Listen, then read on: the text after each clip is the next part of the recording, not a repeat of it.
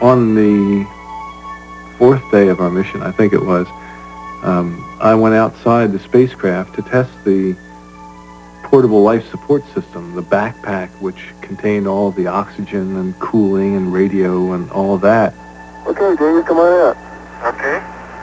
Taking pictures of everybody taking pictures. When Dave Scott, who is photographing this from the command module, said, "Hey, I just had a camera jam. It failed. Can I take 5 minutes to try and unjam the camera?" And Jim McDivitt, who was the commander of the flight, said, "Okay, Dave, take 5 minutes. Rusty, don't move." So there I was with 5 minutes when Dave was busy, Jim was busy doing something, and I literally had nothing to do except just look at where I was. No sound, nobody was talking, completely silent.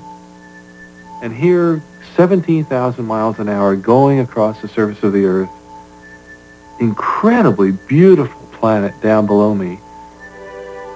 And I decided this was the time when my responsibility was simply to really let all of that come in. What was happening? What was going on?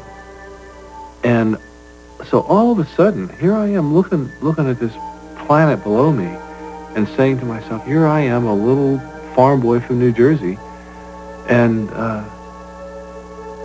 yet here I am in space.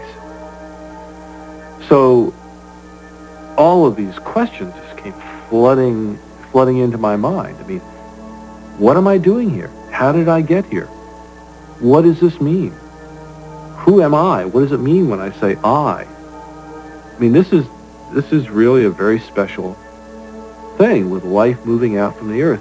And that's an amazing moment in the history of evolution.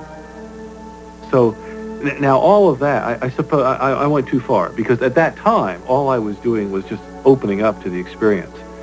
It was afterward that I began to really realize that the questions which came to me at that moment had a lot more in them, and the experience fed those questions much more deeply than I ever analyzed at the moment. I didn't come up with all sorts of conclusions. I was just trying to open up to the experience.